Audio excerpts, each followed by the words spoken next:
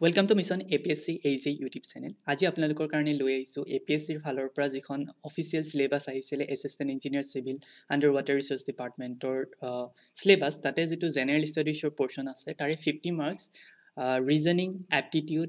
and general intelligence এইকেইটা topic ৰখা হৈছে যদি আপোনালোকে সিলেবাসখন স্ক্ৰল কৰি চাই দেখা পাব general intelligence reasoning quantitative aptitude but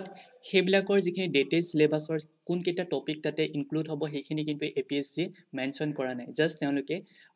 general intelligence and reasoning 25 marks and quantitative aptitude 25 marks mention কৰিছিলে সো মোৰ বহুতখিনি সাবস্ক্ৰাইবাৰে ৰিকুৱেষ্ট কৰিছিলে কি জেনাৰেল ষ্টাডিজৰ যিখিনি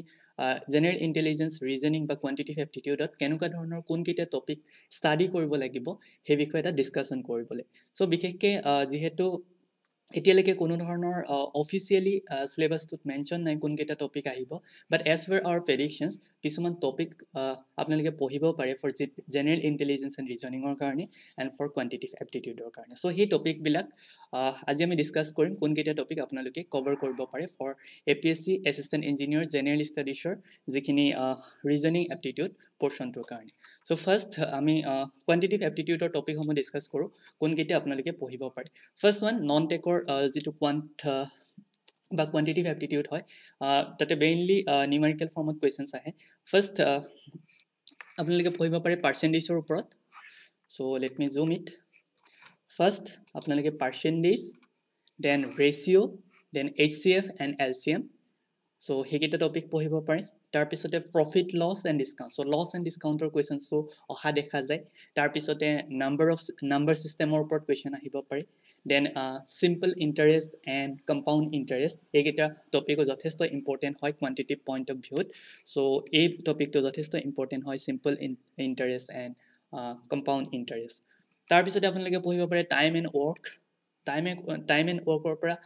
মেইনলি বহুখিনি এক্সামত লাইক এছএছচিৰ নিচিনা এক্সামবিলাকতো কুৱেশ্যনছ ফৰ্ম হয় সো এইকেইটা টপিকৰ পৰা কুৱেশ্যনছ অহাৰ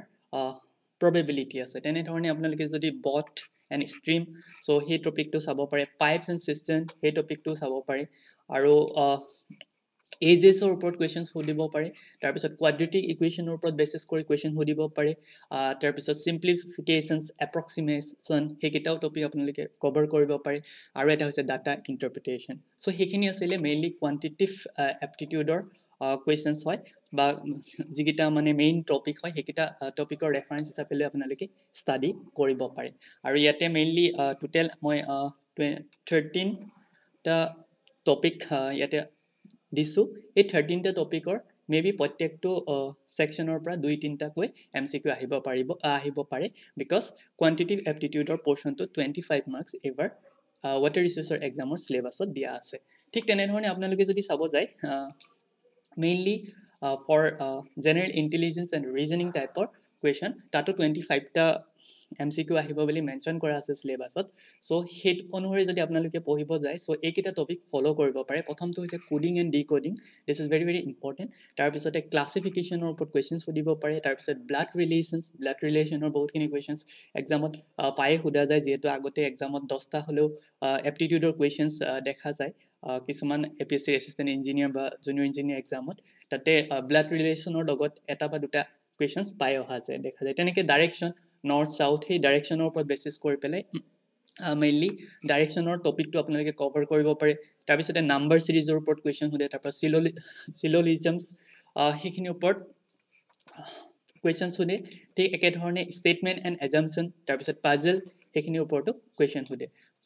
তাৰ পিছতে আপোনালোকে তো চাব পাৰে statement and conclusion so ABC তেনেকৈ কেইটামান ষ্টেটমেণ্ট দি দিলে তাৰ ওপৰত বেচিছ কৰি কনক্লুজন উলিওৱা তাৰপিছত কোৰ্স অফ একশ্যন সিটিং এৰেঞ্জমেণ্টৰ ওপৰত কুৱেশ্যনছ সোধা দেখা যায় দেন এনালজিৰ ওপৰত কুৱেশ্যন সোধা যায় সো টোটেল আপোনালোকক 12টা টপিকছ মই ইয়াতে মেনশন কৰিছোঁ আপোনালোকে এইখিনি কভাৰ কৰিব পাৰে এইখিনি যথেষ্ট আপোনালোকৰ আহিবলগীয়া ওয়াটাৰ ৰিসোৰ্স ইঞ্জিনিয়াৰিঙৰ এপ্টিটিউড সেকশনটোৰ কাৰণে বেনিফিচিয়েল হ'ব সো যেহেতু এপিএসসি কোনো ধৰণৰ অফিচিয়েল ৱেবছাইট দিয়া নাই অফিচিয়েল ৱেবছাইটত কোনো ধৰণৰ এনেধৰণে টপিকখিনি মেনশন কৰি দিয়া নাই so as per our prediction এইকেইটা টপিকৰ ওপৰতে কুৱেশ্যনছ অহাৰ প্ৰবেবিলিটি আছে সো আপোনালোকে এই গোটেইকেইটা টপিক এবাৰ হলেও কভাৰ কৰিবলৈ ট্ৰাই কৰিব সেইখিনি আছিলে আজিৰ ভিডিঅ'টোত যদি আপোনালোকে ভিডিঅ'টো চাই পেলাই উপকৃত হোৱা বুলি ভাবিছে দেন কাইণ্ডলি ভিডিঅ'টো লাইক কৰি দিব ফ্ৰেণ্ডছৰ মাজত শ্বেয়াৰ কৰি দিব আৰু চেনেলটো ছাবস্ক্ৰাইব কৰিবলৈ নাপাহৰিব থ্যাংক ইউ ফৰ ৱাচিং